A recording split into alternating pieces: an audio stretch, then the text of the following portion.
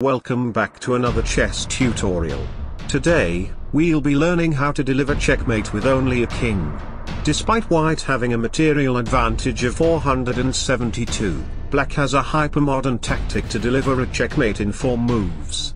First, black captures the undefended queen on e8. Theory has shown that queen f7 check is the best move, to which black has the strong reply of capturing the d7 rook. White plays bishop f6 with discovered check, and now black is ready to deliver a series of devastating blows.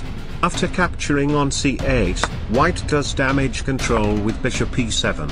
This is too little too late, because black has a hypermodern tactic he can employ. Because the white bishop is only defended by the king, black's excellent reply is to right-click off the board, select Inspect, locate the HTML code for the king and change it so it's on top of the bishop, then delete the bishop's class so the king captures it. This is a checkmate because your opponent luckily won't have a PhD in computer science.